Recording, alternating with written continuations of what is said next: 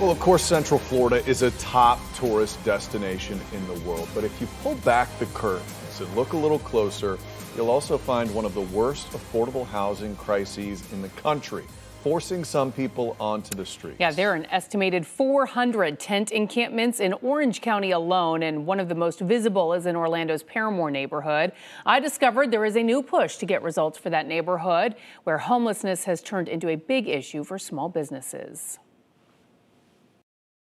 Thank you for calling Dexter's. A few months ago, Jennifer Yan became the manager at Dexter's on Church Street, a restaurant in the heart of Paramore next to Exploria Stadium. What's that experience been like for you? Well, it's been great with the attractions on both sides, but the downside is the homelessness that will sometimes walk through the doors or panhandle the customers that are walking in, or try to charge them for parking. The lifelong Orange County resident says she's worked with other restaurants in Ocoee and Dr. Phillips, but for her, this historic neighborhood has a new set of challenges. Every game, every attraction, if you look out there, they will have found an orange jacket or a vest, and they are definitely positioning themselves and charging people to park. Obviously, being in the area, we are affected by homelessness a lot, with people breaking into our space or just stealing things. Benny DeJesus is a superintendent for a general contractor. Their office and several of their projects are in Paramore. I don't think it's like a cop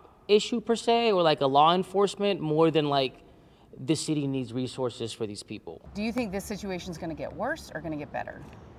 Well, I'm hoping it's going to get better. I asked Orlando leaders what is being done to get results. We're going to put a lot of money into helping those that are experiencing homelessness, those that are experiencing mental health issues, but shelter and affordable housing is the key. We have a new squad that is devoted specifically, Sergeant, 8 police officers that are devoted towards the solicitation and people living in tents. Orlando Mayor Buddy Dyer is hopeful the new squad will be able to respond to issues like the parking concerns rather than relying on patrol officers. I remember a number of years ago that I saw some individuals who were collecting money from people to park in public parking spots on the streets. So we're aware of that activity happening sometimes and trying to not have that happen. But quite honestly, there are people that are doing it legitimately. Party for 4?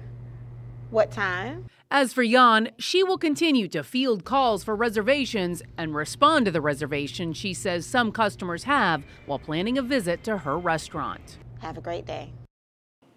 Now, Commissioner Hill mentioned money coming to the city. They've recently received more than $58 million in federal grants. It's being used to build more affordable housing in Paramore. They also plan to build a new access center to help people find jobs and get other services. We've seen cities out west really struggle with this tent city thing. Are we starting to see some results yet, or is it going to take some time? We are actually seeing some results. So I was down in Paramore today. Those tents that you saw in that video, they're all gone now. Oh, wow. And I was actually down there about a week and a half ago. They were not visible then either.